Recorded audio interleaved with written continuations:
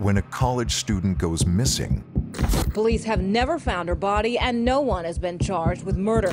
the mystery haunts the city and baffles this young woman's family for years. We knew something was not right. Everything of importance was still left in her apartment. Didn't make any sense given who she was. What happened? Every time I'd be talking about it, I'd just start crying. It was just the most awful thing that you could imagine. From the beginning, police don't treat Molly's case as a priority. For Molly's loved ones, it's obvious that she didn't intend to disappear.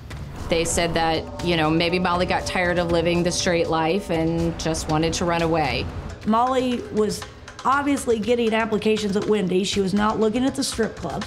But the police, they took a detail. He said, yeah, we've been looking at the strip clubs. It was just insulting.